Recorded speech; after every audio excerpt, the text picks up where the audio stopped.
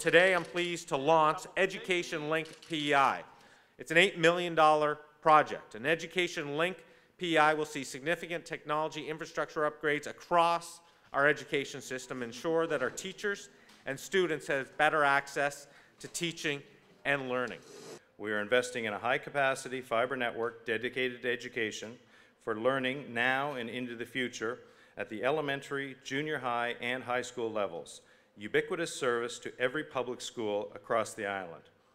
This initiative is focused on promoting learning outcomes and will bring technology in the schools to some of the highest levels in this country. This is an announcement that's going to make teaching and learning easier. It's going to make it more exciting. It's going to make us more connected with everywhere else in the world. People need to be able to get access to an education, access to technology, information. That's one of the important reasons why we've decided to help in this situation and bring such a high-level technology across the island to all these educational facilities. I think it's absolutely fantastic when we can have instant response, upgrade our technology within the school, and it's great for the students, it's great for the teachers in laying out their curriculum, and a two-way working relationship between them right in the classroom. I think it's a fantastic announcement and one that we as a government are really proud of to improve the technology right across the province.